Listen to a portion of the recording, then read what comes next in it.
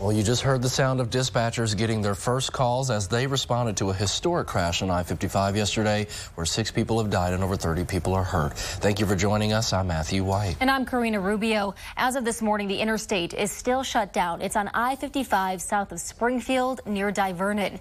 Crews are there working to clean up the aftermath, and WCIA 3's Bradley Swink joins us live. Brad, you've been out there for quite some time this morning. What are you seeing? Karina, I've been out here since about 4:30, and since then I've seen trucks, dump trucks, leaving with loads of debris and everything of that sort. Now, they actually did just open up the southbound lane. So you can see there's a couple semis behind me and some cars driving behind me. Those are now on the interstate.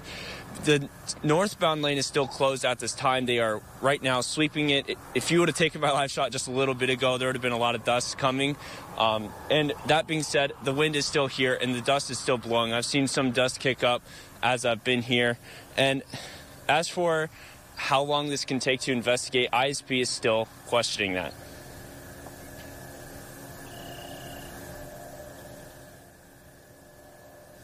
Many days ahead of us for our traffic crash reconstruction unit to process the scene, to work the scene, to get all of the vehicles removed.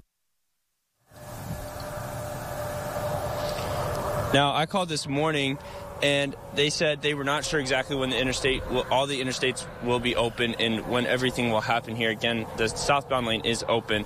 Now, we have learned now 2 hospitals have discharged 24 patients out of the several that have been taken to hospitals after this accident, and National Transportation Safety Board is still deciding on whether or not to investigate this.